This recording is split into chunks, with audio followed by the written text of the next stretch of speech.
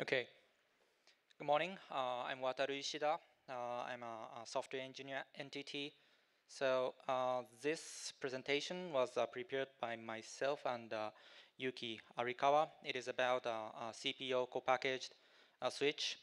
Yuki is one of the key member of NTT's CPO project, but due to the time restriction of this presentation, he won't be presenting today. He's sitting over there, so after the presentation, both of us are welcome to get any question and discuss offline. Okay, so let's get started. Okay, so this presentation is about CPO switches. However, it's not about the hardware or pros and cons of CPO switches, but rather we would like to introduce the challenges we have faced as software developers when supporting CPO switches. So first, let me explain what CPO switch is. It is a switch that places optical engines, which includes the transceiver functionality around the switch ASIC without using the pluggable modules. The optical engines are placed inside the switch, so making them non-removable in the field. Therefore, many CPO switches uses an external laser, which is considered the most failure-prone part of the transceiver to make it replaceable, like pluggable transceivers. So in the slides, the left side shows a conventional switch using pluggable modules, while the right side shows the structure of a CPO switch. The motivation behind CPO switch is first the power saving. Since the distance between the transceiver and the switch ASIC can be shortened compared to using pluggable transceivers, so the SerDes mode of the switch ASIC can be made more power efficient. So it is a problem as the previous presentator also mentioned. And also the linear drive transceivers can be considered in the CPO switch. So next is the future-proof architecture. While it is said that switches with 200 gig per lane pluggable modules are just about feasible, it is known that it will be much more difficult, challenging at the 400 gig per lane generation.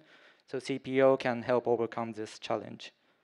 And additionally, we are studying the potential for higher reliability compared to switches using pluggable transceivers by including a redundant laser source. So specifically by using optical switches to quickly switch to a redundant laser source when a laser fails, we believe it may reduce the downtime compared to pluggable transceivers. So reliability is, as we all know, especially important for AI workloads, where all nodes need to operate synchronously, so CPO switches might offer advantage for such workloads. Okay, so while CPO switches have these features, as you may know, they are still in a very early stage and not yet widely accepted in the general market. There are no best practices or industry-accepted design yet. So we still have many design options. And in 2023, OIF finalized a specification for 3.2T optical engine, so we can start this as a starting point. And regarding design option, first for optical engines, there are choices like whether to have 32 lanes or 64 lanes, whether to use DR or FR or even BiDi. Another option is whether to place the laser inside the optical engine or outside. If you choose external laser source, you'll need to decide form factor, whether it's ELSFP, QSFP-DD, or OSFP. You also need to determine whether to use 8 channels or 60 channels laser source, and what output power level needs to be there based on the platform's level diagram.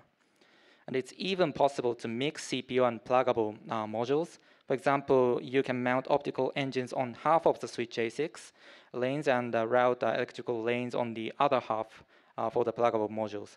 Thus, there are many design options, and the software needs to accommodate this flexibility. At NTT, we are also developing CPO switches. As a prototype, we built a switch conforming to OIF specification. Yuki has been one of the key members in developing this switch.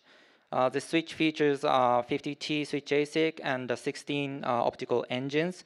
It also has 8 external lasers, which each has 8 channel and 20 dBm output power.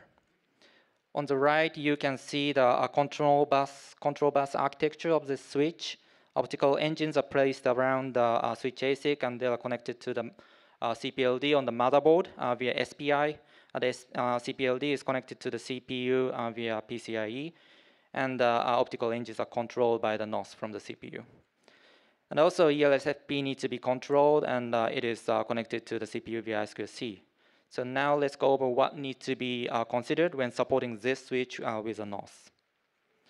The first is SPI support. Traditionally, pluggable modules have been controlled via I2C. In SONiC, the opto-E kernel module is used in conjunction with Linux standard I2C driver for controlling the EEPROM transceivers. This will change in CPO. OIF specification have chosen SPI for controlling optical engines, mainly due to performance issues. Since optical engines have more lanes than pluggable modules, I2C was considered too slow for retrieving a large amount of information, such as performance monitoring. So therefore, opto-E cannot be used for CPO, and a new kernel module for CPLD must be prepared. Since CPLD vary by platform, an abstraction layer is needed in the NOS to hide these differences. So next is CMIS 3D addressing. So recent advanced pluggable transceivers are controlled by a management interface called CMIS. OIF specification also requires the optical engine to be controlled via CMIS. So CMIS uses 3D addressing to specify the double EEPROM area of a transceiver, bank, page, and offset. The bank is needed when handling transceivers with more than 8 lanes. This is because the register map is defined to hold information for 8 lanes per bank. So please look at the table on the right. So this is the register map for page 10H offset 153. You can see that the adaptive input equalizer enabled TX is just defined for 8 lanes. So if you want to support transceivers with more than 8 lanes, you need to switch banks. So since optical engine typically have more than 32 lanes, the NOS must switch banks while controlling the optical engine.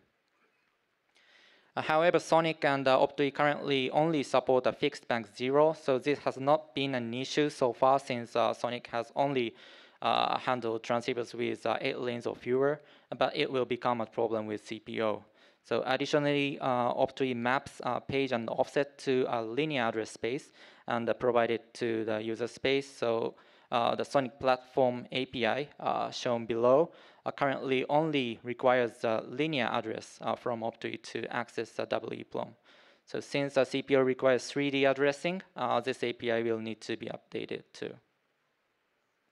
The next is the issue of coordination between OE and ELSFP.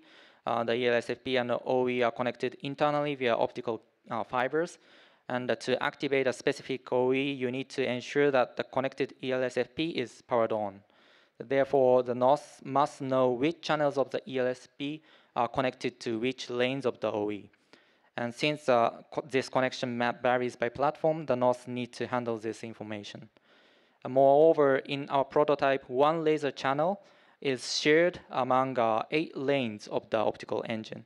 So this means that the turning off one laser channel could make multiple ports disabled, depending on the situation. So for example, consider the DL4 is used for all ports. Each port uses 4 lanes of the optical engine. If you set admin down for one port and not simply turn off the laser channel connected to that port, other ports could also go down. So ELSFP control must take port configuration into account. A similar situation arises when activating the OE. In the bottom right, you can see the state transition diagram of the CMIS data bus state machine, which includes a state called a DPTX turn on. So in this state, CMIS expects the transceiver to output laser light.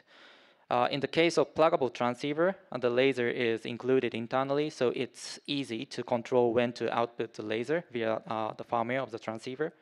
However, when using external laser source with CPO switches, the NOS needs to handle this coordination. So in a sense, the NOS has to take over some part of the transceiver's firmware functionality.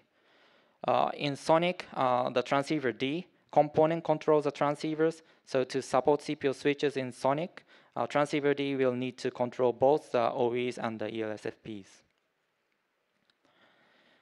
Okay, as we've seen, supporting CPO switches with software requires solving various detailed issues. Additionally, since there are still many design options, an abstraction layer capable of uniformly supporting these options is required. Given this situation, I believe it is critical to be able to do various experiments in a virtualized environment to advance SONiC support for CPO switches. In SONiC transceiver D will be the main component for supporting CPO switches, but currently it doesn't run in SONiC virtual environment. So we improved this by enabling transceiver D with transceiver emulation. So we plan to discuss this in detail at the SONiC workshop part 2 on Friday. So if you're available, please join us. Okay, so this is the final slide. The development of CPO switches is not just a hardware issue. As we've seen, various software adaptation are also necessary. Additionally, CPO switches come with a variety of design options, so a software architecture that can uniformly manage them is required. To help CPO switch adaptation, we hope to continue deepening discussion within the OCP and SONiC communities. Yeah, thank you.